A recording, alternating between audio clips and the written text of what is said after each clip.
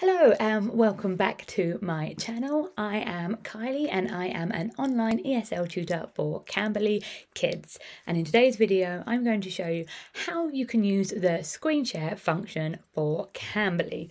So when you do Cambly Kids, you are given a PowerPoint kind of display presentation of slides that you can teach, but sometimes the slides finish early, or maybe a kid wants to work on something extra, and you can choose to share other websites and resources to help improve your lessons if you want to. It's not a requirement, but I do find it is something that I do use every day and pretty much in every single lesson. So I do find it really helpful. It can be a little bit intimidating at first because we don't have a practice classroom. So to try and do screen share, you have to just try it on a student and hope that it works. And for the first few times, I could not get it to work. If they were on a mobile, it wouldn't work. If they were on an iPad, it wouldn't work. It would only work if they were on a computer. I think it was like a Mac problem. Sometimes the Macs, I work on a MacBook Air, I think it seems to be Apple people have a problem sometimes with screen sharing, but I find this way works regardless of what the student's using, and so far, touch wood, it works most of the time. So I'll be giving you a rough show on how it works using screenshots of classrooms. Because I don't have a classroom I can show you on directly, I will be using screenshots of things that I have taken in the past, and I'll show you roughly how I use it in some of my lessons. This is a rough look at one of the classrooms. I have blanked out some of the details like the student's name and the things we've spoken about for privacy reasons. So this is just a screenshot of what one of the Cambly Kids classrooms look like. So first things first, when I start in the morning, I open this in an incognito browser just because I find it works best that way. But then I also open a second Chrome window, not a tab, a window. So a brand new window, and in that I will open several different tabs of all the different things I might want to share throughout the day. So I have them ready in a second window.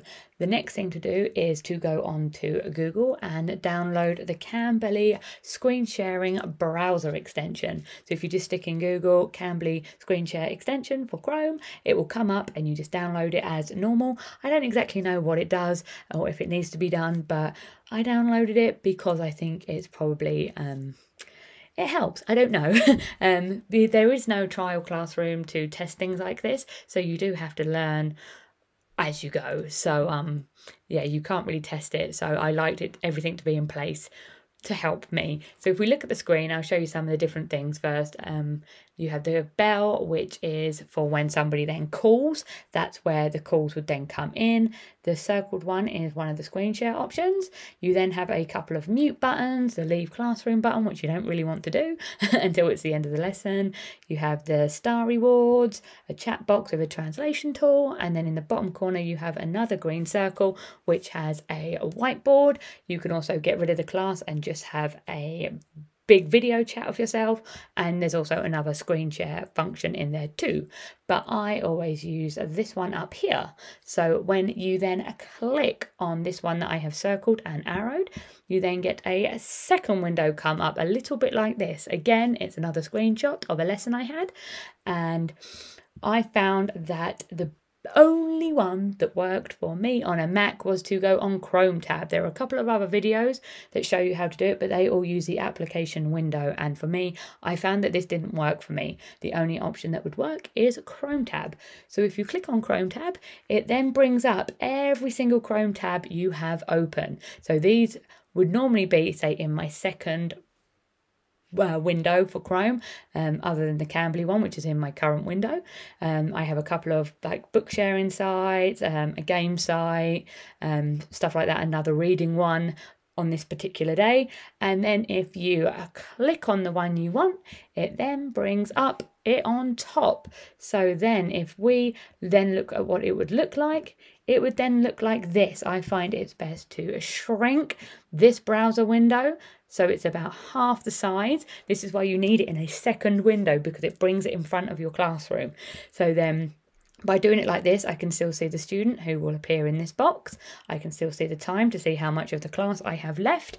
And I just like to do it this way. Most websites tend to work okay with this. And then you can do whatever you want. I find this is one of my favourite sites to screen share. It is great for so many different things.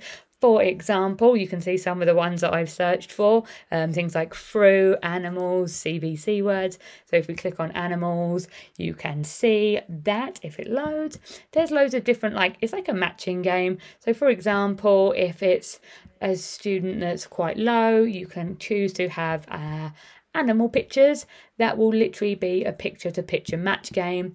And it's great because when you open a second window as well, the student doesn't have any control of the screen that they are then seeing. In the normal window, they can draw and interact, but on anything you screen share, they cannot control it. So with this game in particular, it's good because then they can tell you what window or card they would like to turn over. So they can say things like B2, and then you can click A4, fish and mouse, not a match. You then have to obviously keep going until you find, oh, look, there's a mouse. Oh, that's a fish. I can't even remember myself now. But then, yeah, there's mouse and mouse. I then have another extension that I have called Web Paint. Again, I just Googled Web Paint. If you click on it, it comes up with a pen. So then if I do something like this, I will go through the vocab and be like, what's in B4? It's a mouse. B2, oh, it's another mouse. And you can go through the things like that, which I find really good. And so again, with things like books as well. So when you're reading, you can be like, oh, animals, and and you can go through the words and underline what you want them to read, which is great. So this is kind of a one that I would use for a low-level English one with things like the mouse and mouse picture. But if you look for, say, things like the CVC words, you can get ones that are like, for example, this one is one that I tend to use quite a lot. If you're trying to get to encourage reading, this one is a great fun game that they enjoy. You can choose again, so obviously it's harder if you're going to use 10 squares. Sometimes they don't all fit in the screen, so it's best to maybe make it 6, make it a little easier for them. And again, with this one, you'll have a word that you then have to match to a picture. So they're all words at the moment. Oh, is there any pictures? So there we go. There's wigs. And the idea is you would look for the wig picture with the wig words they have to match. You can then make it harder for them as well by doing things like opposites or ones that are purely just words to words. Plurals have been another one that I've been using, where you've had the word like foot and you have to match it to the word feet. So it's really good one to use because you can make it easier or harder depending on the level of the student. So that's one of the ways that I do it. You will get a tab that comes up kind of near the top that says Cambly is sharing this window.